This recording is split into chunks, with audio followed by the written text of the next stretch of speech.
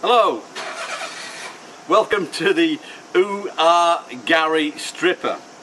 I've just made a few adjustments to the other day's machine. I was told by my friend here holding the camera it was impossible.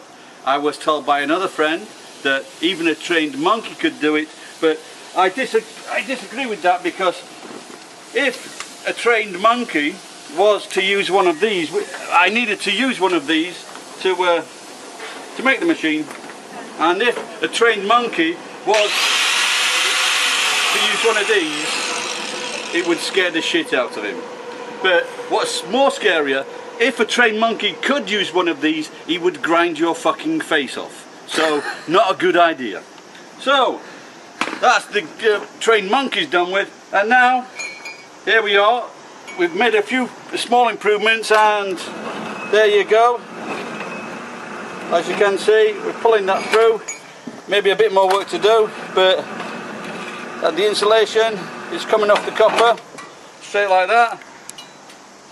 Look at that. The Gary stripper machine.